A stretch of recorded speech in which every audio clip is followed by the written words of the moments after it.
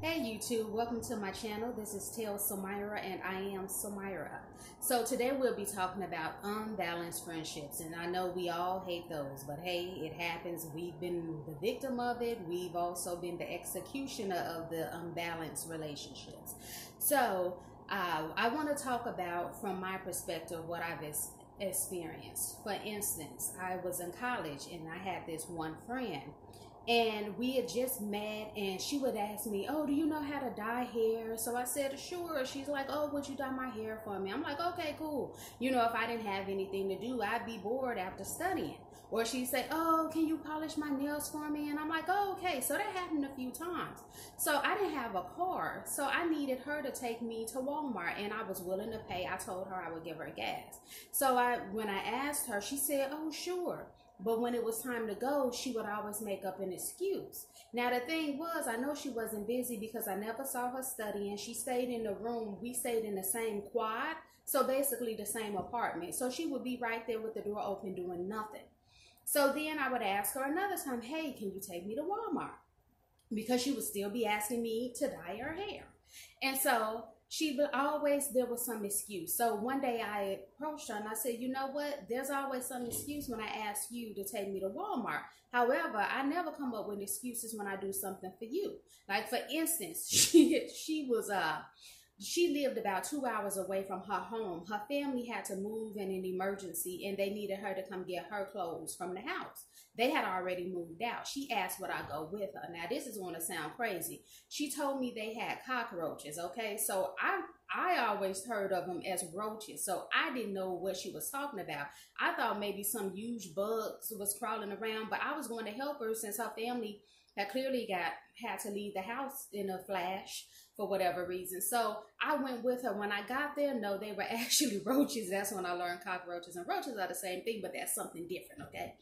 Anyway, everything's just crawling around. I'm helping her shake her clothes out and put everything in the bag. So of course we get back to the city. Some time passed. I asked about Walmart. No, could never go. So then I told her this. I said, look, I will not be helping you. I said, don't ask me. I said, we can still talk. We can still be friends or acquaintances. You know, I don't really consider her like a close friend.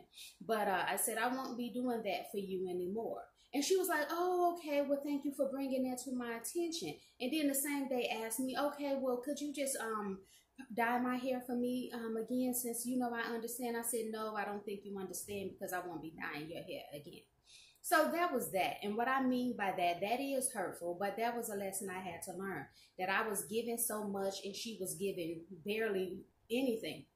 You know, she would also ask me before I stopped doing anything for her. So this is embarrassing, but I'm telling anyway. She had a boyfriend, and she used to like to stalk him because she didn't believe that he was busy, like he said. So if I was bored in my dorm, I had nothing to do, I'd ride around with her. He and his friend would be at the local IHOP eating, and me and her would just be in the car. You know, we'd be listening to music. It was fun for me to just get out the dorm, you know, not having a car, not being able to do much other than on campus. So I was like, this crazy girl want to go out and do this. Hey, what the heck? So I would go with her. You know, and one time he busted us. He walked right up to the car and said, you all are stalking me. You know, so stuff like that I was always doing for her, she wasn't doing. Now, I do want to say there's a difference. You know, sometimes people talk about, they keep score with friendships, saying, oh, well, for my birthday, well, for my friend's birthday, I gave them this. So now it's my birthday, I'm expecting this. Or I call this time, and now they should call me this time. You know, things like that can get a bit neurotic. You, in a friendship, there's not going to be 50-50 ever. I don't believe. So if you start counting, saying, oh, I did this, now it's their turn, you know, that's not really balanced, and you really want to try to get out of that. But it's obvious when a person is not reciprocating anything. That's the difference. That's what I'm talking about in reference to unbalanced friendships. Now, another story. I like to tell stories because it just, to me, it helps bring my point, and I just like to tell stories. So I had cousins that I grew up with, and I mean, we were the closest. To me, we were like sisters, spending the night over each other's houses, calling each other. We both went through some turbulent stuff in childhood, and we were all there for each other. It was three of us, two were sisters, and then it was me, and we could understand because we lived through what we went through. So we were there for each other for basically everything, and the same thing happened even when they moved, in high school. I would still visit them in the other city. We still kept up together, and everything was really good. Even into young adulthood, then I started noticing a change. It was just me calling all the time, and they weren't calling me at all. And so when I would finally see them, and I would be off to college, and then I would come home too, and I would try to meet with them. And finally, I would say they would at least come to my city to meet with me if I was on a college break. And then, but I would ask them, I say, hey, I have been calling. I noticed you all never really don't return calls much, or you don't ever reach out to me. What's up with that? And it took me a while to say something about it, but I finally did, get the courage to confront them both. And then for a long time, it was always their response, oh, that's not true. We're calling you. You're not just doing all the work. And then it still would happen. I would come, maybe the next year I'd bring it up again when I would see them. And by this time, I was single, but they had they had long-term relationships and had kids, and I would still ask them, well, what's going on? And finally, one of them said to me, if it wasn't for you, we wouldn't know what was going on with the family. We wouldn't be involved in any type of way. You always call us. We don't call you, and it's true. And I could appreciate that, but still me wanting to hold on to the old relationship, that old good thing, I still would keep pushing, for relationships with them. And it would eventually for me, it turned into bitterness, because even I found out that their brother, he's actually wasn't my cousin, but I did grow up with him, and I felt he was my cousin. That was on their mother's side of the family. He was actually killed. And one of the sisters didn't call me until they were in the trial. They found out who had killed him, and that hurt me so much, and I never said anything to them. And for the life of me, I couldn't realize, how are we family and grew up and were very close, and you wouldn't even call me and tell me somebody killed your brother, who's my cousin, and I didn't even address it with them, because to me, I could just see that this was really the end. Because if something had happened to one of my siblings or somebody else close in our family, they would have been the first people I picked up the phone to call. The last final blowout for me was we had a family reunion, and I had decided to stay at least 7 days in the city. I'm far away from where the family reunion was, because I talked to my two cousins, and we had agreed that they would come pick me up, even though they themselves had decided not to go to the family reunion.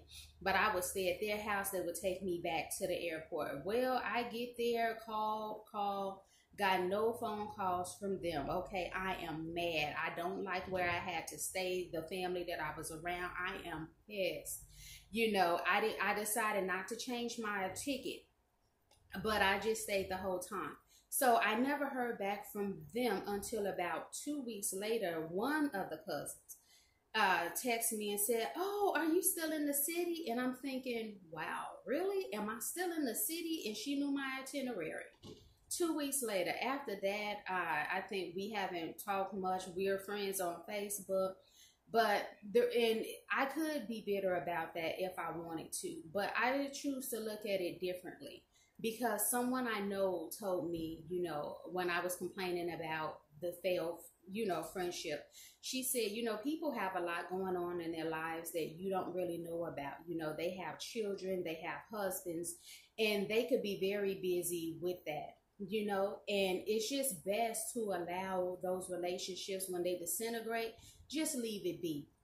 instead of getting upset with the people and holding unforgiveness in my heart about them, I look at it like this. We were the best of friends in middle school all the way up until young adulthood. I mean, we were ride or die. I love them like sisters. So for me, instead of letting bitterness set in anymore, because it was a lot of bitterness there, if you notice, I keep saying it, I decided to say, hey, it is what it is. We had a great relationship then. That was its season, and it was beautiful in its season. And to try to hold on to it when that has passed is a terrible thing to do. You know, just because you grew up with somebody and you were the best of friends and, you know, you hung out all the time and had things in common, that does not mean that it's going to continue. And you set yourself up for hurt if you cannot realize when a season is over and when a new one has begun. So even though I don't talk with them right, you know, at this point, if they were to need something from me, I would not hesitate to give it to them. But as far as calling for birthdays or holidays or things of that nature, none of that happens with us. And I decided not to be bitter about that. Embrace it for what it was, and now it's time to move on. So that's my say for unbalanced friendships. So please, if you like this video, please like and hit that subscribe button. It will not hurt you to do so. Also, if you have any comments, feel free to leave your comments below if you have any questions. And then I'll be sure to get back to you and respond. Let's have a dialogue. Have you had any unbalanced relationships before? You know, what do you think about this video? Have a great one. Bye.